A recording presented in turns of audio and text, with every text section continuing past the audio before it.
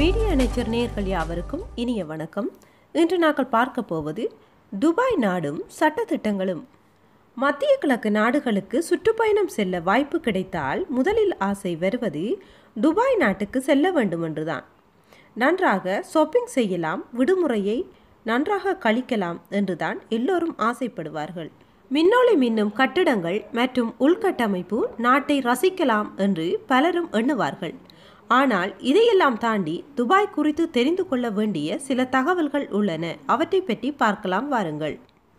முதலாவது, துபாய் நாடு செல்வ செழிப்பாக இருக்க பணம் எங்கே இருந்து கிடைக்கின்றது என்பதை அறிந்து கொள்வோம். துபாய் நாடு ஒரு எண்ணெய் வளம் மிக்க ஒரு நாடு என்றுதான் பலர் நினைக்கிறார்கள். ஆனால் அப்படி கிடையாது. துபாயின் ஜிடிபியில் 5% மட்டும்தான் எண்ணெய் வளத்திற்கு பங்கு இருக்கிறது. துபாய் நாட்டில் எரிவாயு மூலமாகவும் வருமானம் ஈட்டுகிறது. ஆனால் துபாயின் வெற்றிக்கு பின்னால் இருப்பது ரியல் எஸ்டேட், விமான போக்குவரத்து, வர்த்தகம், வங்கி மற்றும் நிதி முதலீடுகள் தான். துபாய் நாட்டின் பொருளாதாரம் திடீரென வளர்வதற்கு முன்னால் அங்கு துறைமுகம் மட்டும்தான் இருந்தது.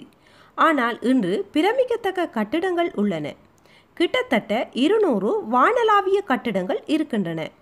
உலகின் மிகப்பெரிய கட்டடம் இங்குதான் இருக்கிறது. 830 மீட்டர் உயரம் கொண்ட புர்ஜ் கலிஃபா தான் அது.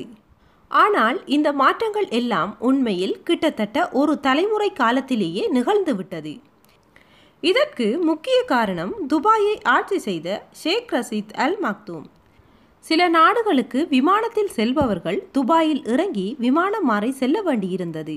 அப்போது பயணிகள் துபாய் விமான நிலையத்தில் காத்து கொண்டிருப்பர்.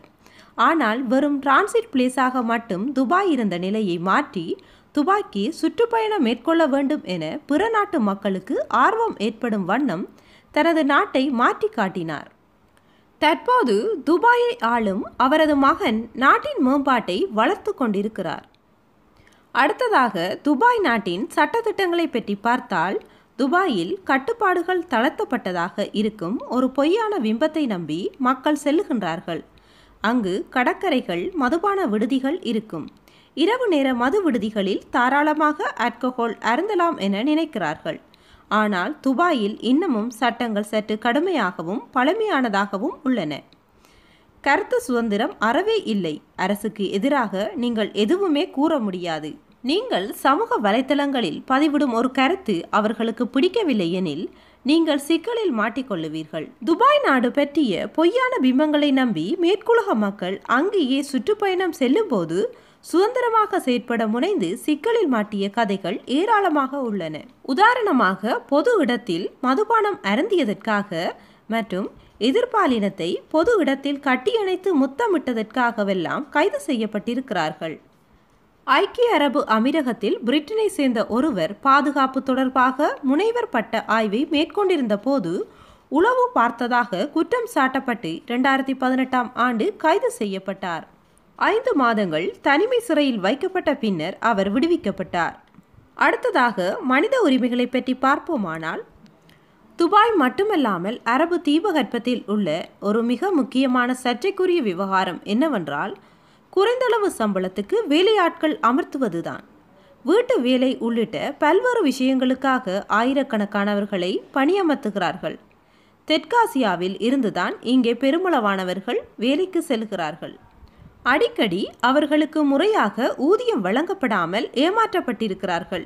மிக மோசமான சூழலில் பலர் சிக்கியது குறித்து பல ஆவணங்கள் உள்ளன. ஆகவே அரபு அமீரகத்தில் சட்டங்கள் கடுமையானவை, ஆனால் நடைமுறையில் சட்டங்கள் பெரும்பாலும் மீறப்படுகின்றன. இறுதியாக துபாய் நாட்டுக்குரிய எதிர்காலத்தை பற்றி பார்ப்போமானால், உலக அளவில் மனித மேம்பாடு, கண்டுபிடிப்புகள், பசுமை சார்ந்த உயிரி தொழில்நுட்பம், மின்னணுவியல், பயணம், விமான போக்குவரத்து உள்ளிட்டவற்றில் மிக முக்கிய பங்கை வகிக்கக்கூடிய நாடு இது. சில சமயங்களில் அதிகப்படியான வளர்ச்சியை எட்ட முனைகிறது. ரியல் எஸ்டேட் துறையை பொறுத்தவரை பல கட்டடங்கள் இன்னும் பாதி கட்டப்பட்ட நிலையில் அப்படியே விடப்பட்டிருக்கின்றன. துபாய் சில துணிவான முயற்சிகளை எடுக்கிறது. துபாயின் துணிச்சலுக்கு உரிய வெற்றி கிடைக்கிறது என்றே மக்கள் நினைக்கிறார்கள். இந்த தகவலை பற்றி நீங்கள் என்ன நினைக்கிறீர்கள் என்பதை பற்றிய கருத்துக்களை கீழே உள்ள கமெண்ட்ஸ் பாக்ஸில் பதிவு செய்யுங்கள். புதிய வீடியோக்களுக்கு மீடியா நேச்சர் சேனலை சப்ஸ்கிரைப் செய்து பெல் பட்டனை பிரஸ் பண்ணி வைத்திருங்கள்.